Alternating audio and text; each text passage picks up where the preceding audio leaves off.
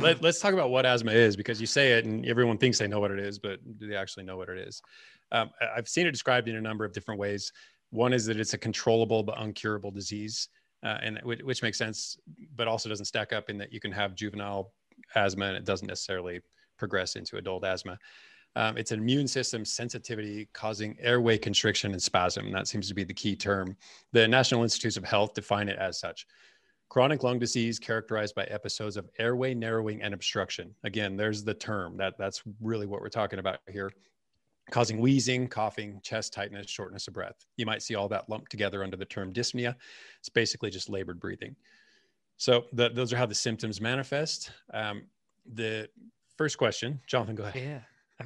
I'll go for it. He says, what effect does asthma have on performance? Because this is a very valid question. Why does everybody seem to be fast, but also have asthma? For sure. So it turns out very little. And this is evidenced all the way up to the highest levels, Olympic, world level competition. So for everything I'm going to share from this point forward, I culled this all from about 5 different resources. I won't burden you with all the details on them. Suffice it to say, one was a systematic review and analysis on airway hyperreactivity. One was a review of 45 studies that looked at the effects of endurance training on respiratory health. One was an overview of exercise and asthma, how the two work together. And then asthma as a consequence of endurance sports was a question that one of them asked. Is asthma because of endurance sports? And then the final one was bronchial hyperresponsiveness and physical activity. So we're going to link those 2 things together. So let me start by saying that roughly 90%, according to these resources, of asthma sufferers suffer from what's termed exercise-induced bronchoconstriction. This is the more favorable term, or I think it is the term now, to replace exercise-induced asthma, because that term implied that exercise caused asthma, and that was something that the experts wanted to dispel. So exercise-induced, it's pretty straightforward. It happens because of exercise bronchoconstriction. So when you look at the path of air into the lungs and back out, all the way down at the end of it, you've got bronchioles. These are the narrowest airway tubes. And these are the ones that fuse into the alveoli, which is where the gas exchange takes place. Oxygen, carbon dioxide exchange with one another. So that's where gas exchange takes place. So if the breathing airways leading up to that constrict, obviously that gas exchange is going to be impeded. What's important here is that you can experience exercise-induced bronchoconstriction without being asthmatic. So if you're in the boat where you think I probably got asthma, well, not necessarily. There are a lot of things that can cause this EIB without actually meaning that you have asthma. So this exercise-induced bronchoconstriction is an airflow obstruction that follows an exercise challenge. So you can tie it directly to its cause. It's pretty easy to see. There's an airway narrowing, which causes increased airway resistance. And this is during or after exercise. And a lot of the time, maybe all the time, perhaps, this is due to a drying out of the airways. And this causes something called a hyperosmolar environment, which is basically just higher blood concentration. There's less water plasma. You've dehydrated your blood, dehydrated you. And this leads to what's termed a mast cell mediator release, which is really just a fancy term for allergic response. Beauty of this is it's very manageable. If you know this is something that affects you, hit the inhaler before you do your workout. So somewhat contrary to the whole idea of performance limitation is that endurance exercise has demonstrated positive impacts on asthma. So it's demonstrated improved capacity, even in the face of asthma, reduced asthma symptoms, and increased quality of living, which was a measure that a lot of these studies leaned on, a subjective one.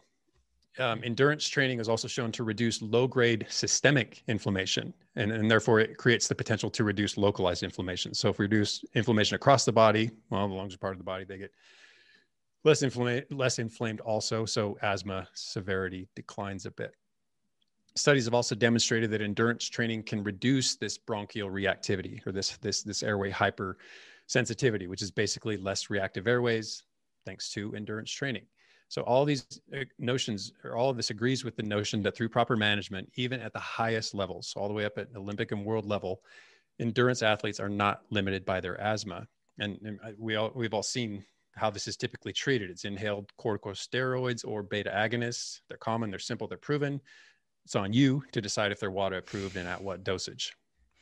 Repeat, it's on you. Absolutely. It's an important thing for all of us to understand here. Too many athletes getting popped unknowingly seeming. So, yeah. Next question, Jonathan. All right. It says, why do so many endurance athletes seem to have asthma? Okay. So, and we fall prey to this, and there's a number of reasons. So it's common in endurance athletes due to 2, maybe 3, and I might even touch on a 4th reason. Endurance exercise damages bronchial epithelial cells. So those bronchial tubes we just talked about, lined with epithelium, we can damage those cells, and this damage elicits a mild immune response. One of the possibilities is that due to the sheer stress that's due to our high ventilation rates causes this damage. But in counter to that, it's been noted that the sputum that people, the gunk that people cough up contains cells that are often apoptotic, meaning they were scheduled for death anyway. They were basically waste. So the question then becomes, are we causing this or are we assisting this clearance?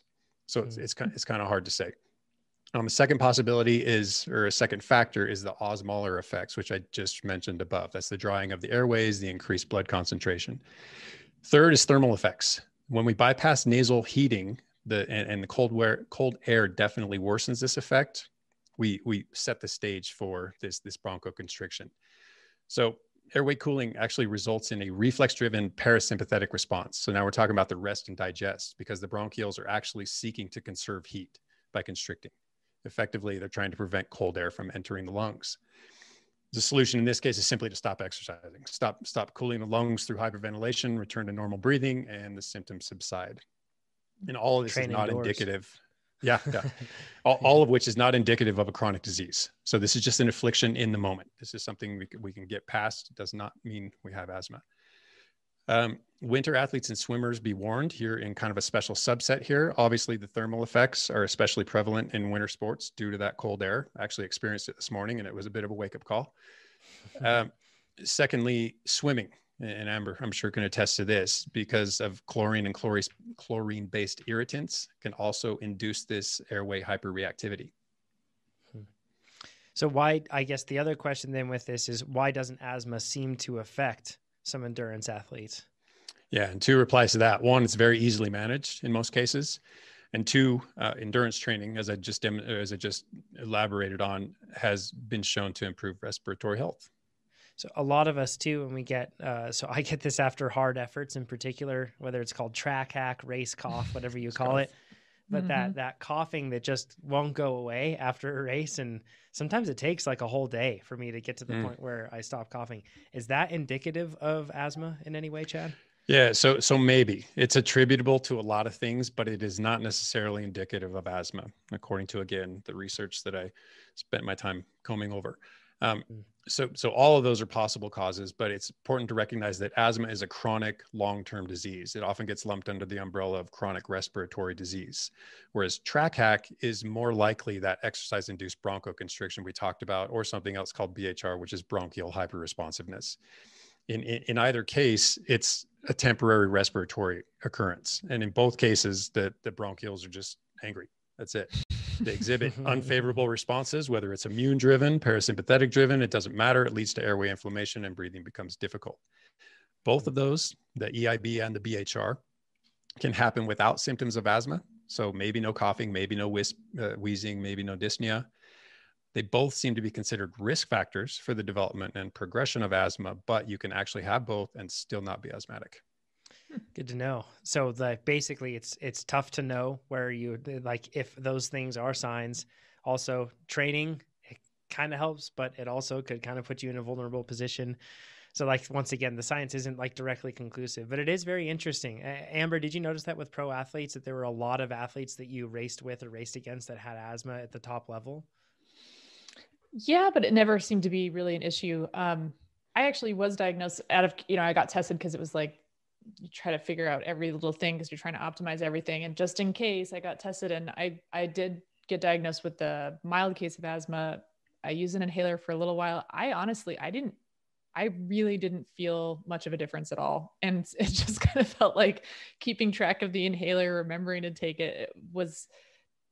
It didn't seem worth, the extra effort, because I didn't really notice much of a difference. So I was surprised at the diagnosis because I didn't really expect. I hadn't really noticed any major symptoms. It was more like I went in to see an allergy specialist who kind of did like a full rundown because I wanted to just make sure there wasn't anything, I wasn't overlooking anything in particular.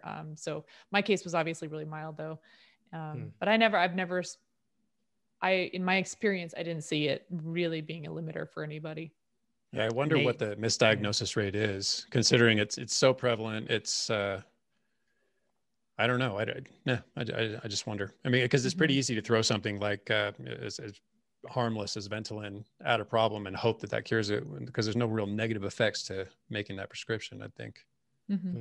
Nate, are you you have an inhaler? Is that because of asthma or allergies, or what's the situation there?